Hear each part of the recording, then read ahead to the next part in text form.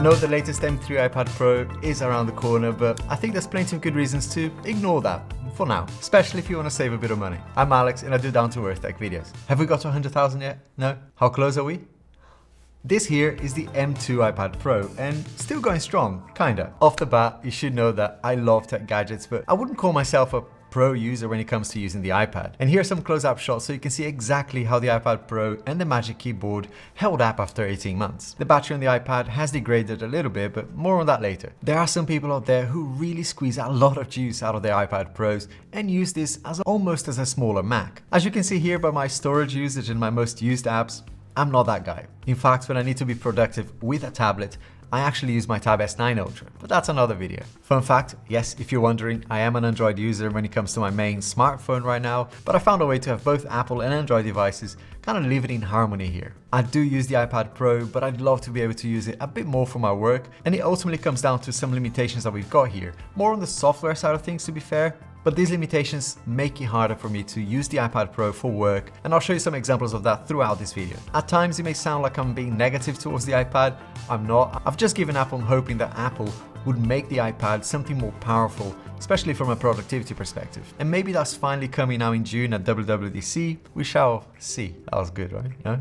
Okay. The reality is the M2 iPad Pro came out in October 2022, but even now 18 months later, it still has more power than most people would need. In fact, I'd go as far as saying that what the new iPad Pro really needs is not more performance on the chip, it's not a new chip at all, but a much more capable software. Of course, this video is about my experience after 18 months, but I'll also show you why I think that for the right use case, this could be a much better purchase than the new iPad Pro. Because if you ignore the marketing hype and the YouTube hype as well, right? Since the M1 iPad Pro, Apple made the iPad as powerful as a computer, right? That is actually a fact. These new processors on the iPad Pro have the same power as the MacBook Air. And you could, if you're silly enough like me, get an iPad Pro with even 16 gig of memory and then use that for watching Netflix and play Fruit Ninja at the same time, right? I'm kind of joking here, but when I asked you in my community, most of you are on the same boat. Nearly 60% of iPad Pro users, according to this highly scientific survey here, they just like the iPad Pro for what it is. And I gotta be honest, sometimes it is just nice to have the latest and greatest, the higher specs from a longevity perspective, even when you don't need all that extra power straight away. You might not even use high-performance pro apps in your day-to-day, so I respect and I understand that from a longevity perspective. As much as I complain sometimes about Apple nerfing the iPad Pro, I am a sucker for new tech, and I do want to try, the new OLED display as well, but that doesn't mean we need to overspend when getting a new iPad. I did an entire video on, how to be careful when speccing your iPad app so you don't make the same mistakes I made and end up overspending. But one of the things that I discussed in that video was the fact that iPads last a long time, and despite the fact that Apple will make us feel like we need the latest and greatest, the previous models will do more than just fine. Let me show you what I mean. As I said in the intro, the battery has degraded a little bit, but for my usage, it's still absolutely fine. I never really got to the 10 hours of battery that Apple promises, but right now it's probably more like 5 to 6 hours when I'm really busy. And as you can see here by the cycle numbers, I don't really use the iPad that much. There are occasions when I travel and I use the iPad over a number of days, maybe 2-3 days. And in those scenarios, I do have to top the battery up, of course. During those work trips is when I need to use something like a portable charger, like this one here. This is the P series from Cuktech, who are sponsoring today's video. How's that for a segue? That was pretty smooth, no? Okay, crack on, fine. If you're after an affordable, compact, but very powerful power bank, this is a fantastic option. Despite it being the size of a chocolate bar, right? It packs 10,000 milliamp, 150 watt battery with a USB-C port that you can use to charge the iPad or any USB-C type device. It will even charge big laptops up to 100 watts and supports fast charging as well on Samsung Galaxy, for example, and it charges the iPhone up to 27 watts. I'll throw some useful data here on the screen, but the three main callouts about this product for me are the speed at which it charges my devices, the weight, 287 grams, is super light, and the size. What about the price? Well, that too. I didn't buy this one, but this is about 60 to 70% cheaper than the competition. At only $49, this is incredible value really, without compromising on quality of course. This makes the P series super convenient. You can chuck this in your bag and you won't even notice it's there, it's that light. They do have bigger ones as well, which look fantastic and maybe an even better option for longer trips. I love the fact that it has a screen display as well, letting you know exactly how much time you have left to recharge or to charge your device as well. Just last week on a work trip, true story, one of my phones was dying, and in less than half an hour, I had plenty of battery back on the phone, to take me to the rest of the day without issues. Super easy to charge itself through the same port, and to give you an idea, a single charge lets me charge my S24 Ultra, fully charge it, and still have some juice left for another half charge at the end of that. As well as the link in the QR code over here, I'll leave a link to the test data here so you can see the different models and how fast they charge the iPad, the iPhone, and portable consoles as well, like the Nintendo Switch and so many other devices in there. And thanks so much Cuktech for making this video possible. Going back to the display on the iPad Pro, I know I have a screen protector on mine here. Shout out to Paperlike, lovely stuff. I need a replacement protector anyway, so I'll show you here what the display looks like after 18 months without the protector, so you can see if there's any scratches and marks. And for full transparency, see what I did there with transparency, protector there? Fine. I've been using the screen protector on the iPad for maybe the last 6 months, so for about a whole year I didn't use a protector with it. But even with the Paperlike protector, as you can see here, the display is awesome for those chilled content watching sessions or gaming sessions, whether you're at home or on the commute, really nice. The iPad Pro gets a lot of views when it comes to tablety things. What I mean by that, and it's kind of obvious, but what any tablet display is great at is having enough space to do things that you can't really do on your smartphone that well. More on the Pro apps in a bit, but why did I opt for the 11-inch display this time? Actually, before I forget, if you are enjoying this video, a like goes a long way. If you're new here, your like and your subscription may actually take us over 100,000 subscribers, which is, I can't even believe I'm saying this. It's been a journey, 4 years almost. So thank you. Even if we don't get to 100,000 in this video, thank you so much for all the support so far. And if you're new here, welcome. Got a little bit emotional there. Almost.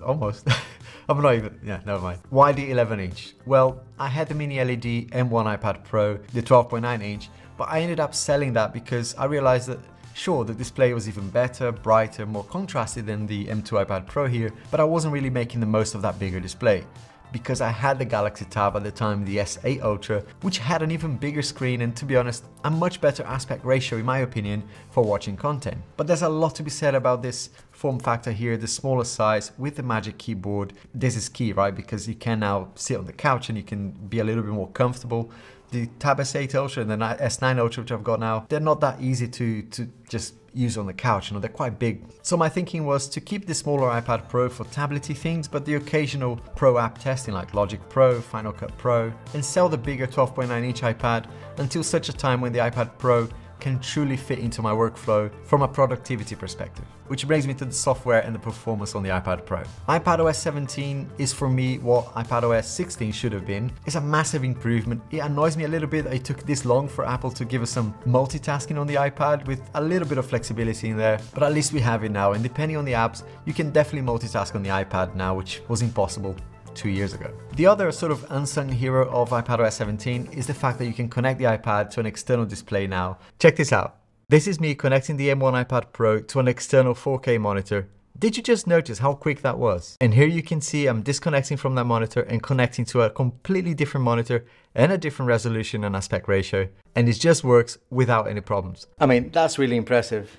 And I don't know what else I can throw at this to make it break, but I was just thinking, there's no way this is going to work on an 8K display, right?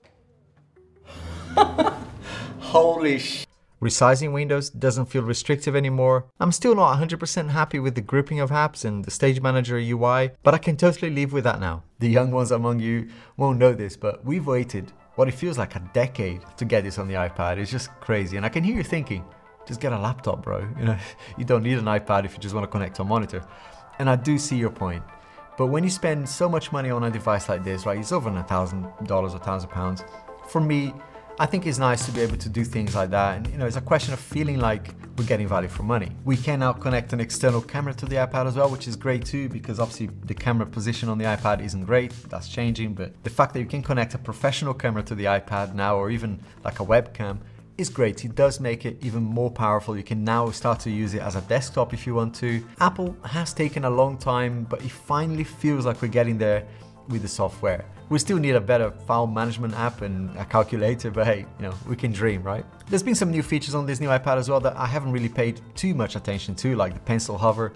But I guess, this will be more useful for people who are artists, perhaps, or people using, working on 3D models. And when it comes to talking about performance on the iPad Pro, it's a bit of a strange subject. What I mean is, you can absolutely push the iPad Pro, and as you can see here, it can cope with a lot. This is the 8 gig version, and in these 18 months, there wasn't a single occasion when I thought, I need this 16 gig, you know? I did fall for that trap on the M1 iPad Pro, and I shared a lot about that in this video over here. But for my workflow, even when I use Final Cut Pro for some small video editing, the 8 gig is absolutely fine. You know, I don't do a lot with it. To give you a feel for what that means and bring it to life a little bit, you can have 25 layers of 8K canvases in Procreate with 8 gig of RAM, right? That's insane. Not many artists will go to an 8K canvas. You know, it's crazy to draw on that. But that number goes up to 112 layers if you're using just 4K canvases, which again, is still quite a big canvas. One of my viewers last year shared this with me, which is quite useful. He does cartoon animations and he really pushes the iPad Pro. And in that use case, I would definitely say it's warranted to go for the 16 gig version. But to give you an idea of his workflow, he was working on projects that can go up to like 70 gig in size, like that's a lot, right? With 20 layers in CaliPeg, which is an animation software with frame by frame animations. You know, he also uses Procreate, Rough Animator, Affinity Designer, LumaFusion, and those apps take up to 90% of his iPad time. So, you know, he's really busy, but he was telling me that Procreate and CaliPeg were the only apps that have this large project where he felt like, you know, he was really reaching the limits of the iPad Pro. Procreate is a very well optimized app for the iPad though. You know, it's almost like it was made by Apple. You can really cope with a lot without any issues. For me, and probably for most people, the only time you're gonna really notice the processor, the memory, and the media engine on the M2 iPad Pro being busy at work is when you're doing lots of things in batch, like importing or exporting lots of maybe raw photos in Lightroom and videos, or even animations. But other than those scenarios, you're really not gonna see it breaking a sweat.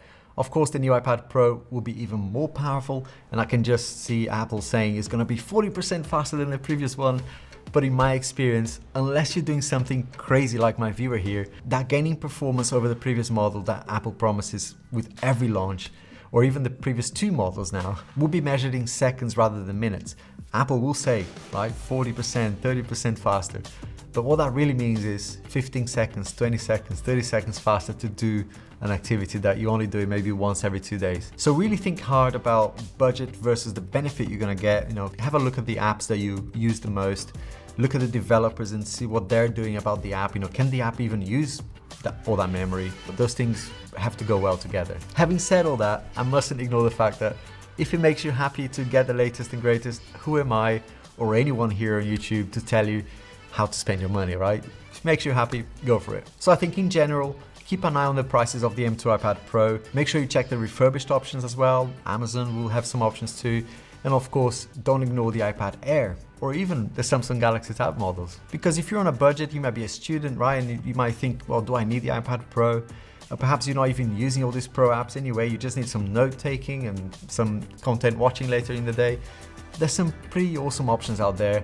I discussed some of those options in this video over here, and there's a bunch of comparisons I did as well on this playlist over here. And I hope to see you soon. Bye.